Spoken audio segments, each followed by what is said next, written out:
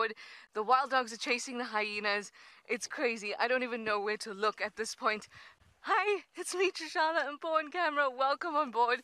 We're gonna keep moving. Remember that we are, welcome, and we are live interactive hyena behind us. So you can send through your questions and your comments, and you can do that by going over to our website and registering. There's two of them there. Let's keep moving. The wild dogs have gone down towards Philemon's dip. Good morning, guys. What a way to start. It's a beautiful morning. We first saw the hyenas. There's at least, there we go, dogs. They're going after these hyenas. Whoa, we just drove up this way as we normally do. Come check if the hyenas are coming out that way. They've got to kill. No, they don't. Look like they did, but it looks like they're just lying down. But they've definitely made a kill. You can see that there's blood around their neck areas.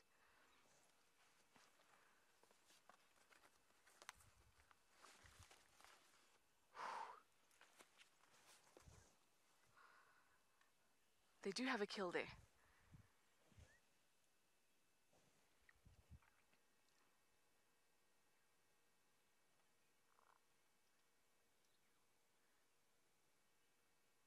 Whoa. We're going to watch them from this distance because there's just so much happening around us that if we move, there's no point in moving. We don't know when the next bit of action is going to happen. Oh, there we go, there we go.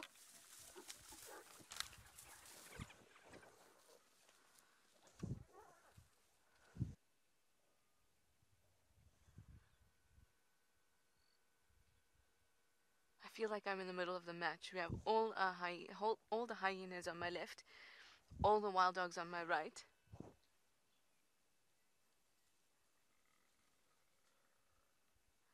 And soon they're going to start boxing again. Michelle, you say it's going to be a Ferrari safari again? Whew. It's still quite early. They could go on hunting again.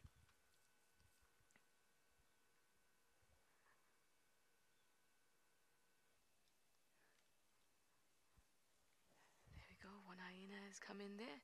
Sneakily. Very close to the wild dogs.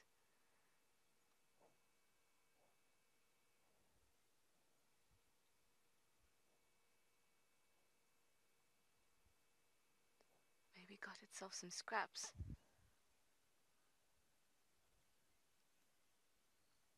How lucky are we that the wild dogs stayed on the property, because they don't need to.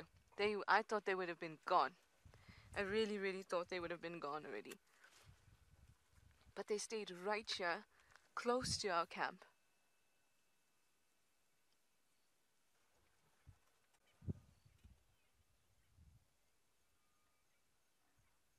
Ah, leopard in the tree.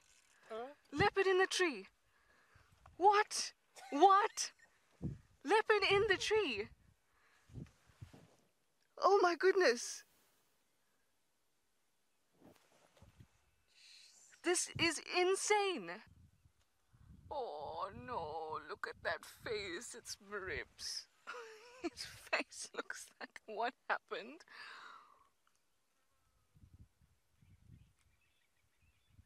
Was that mine? Oh my goodness.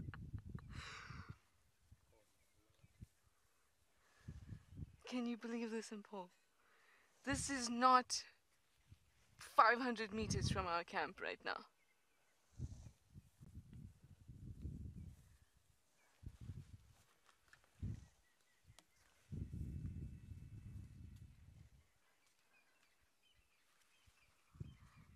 This is what can happen in the morning.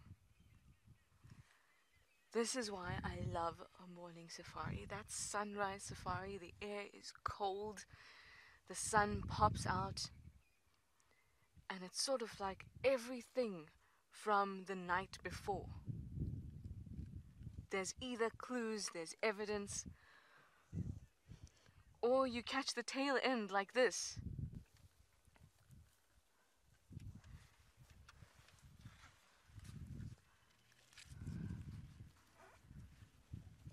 taking it and gone. There's my reason tree. I'll get us a little bit closer. There's a line of trees there, so I can't see too well, but there he is. Oh!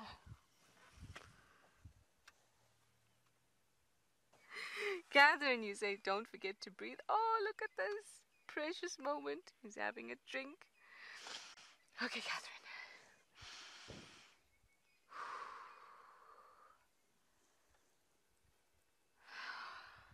Paul? Are you breathing? Yeah. You're breathing, okay.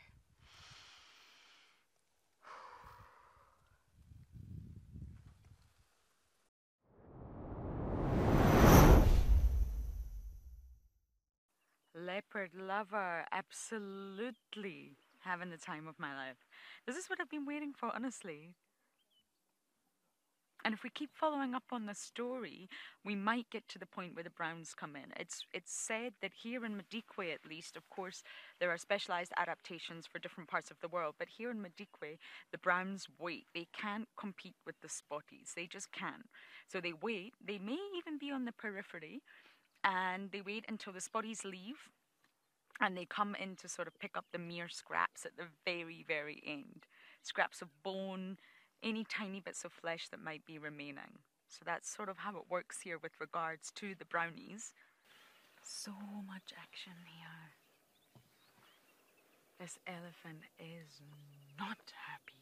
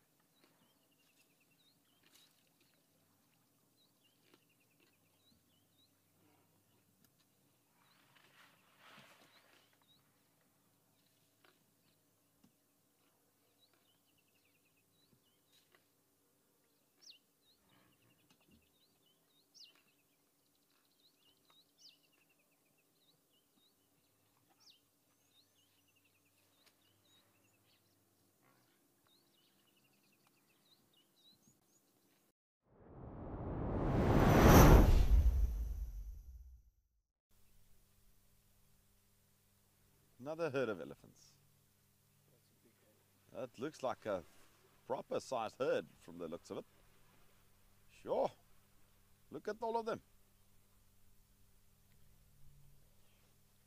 Well, it was a fantastic morning, just like Vivian mentioned earlier. Well, we had mostly elephants, and we had that fantastic big elephant bull. But there was just one last little look. We are nearing the end of today's show. So we are heading back to camp. We're going to have a lovely breakfast. And we see you all this afternoon for another live adventure into the wilds of Africa.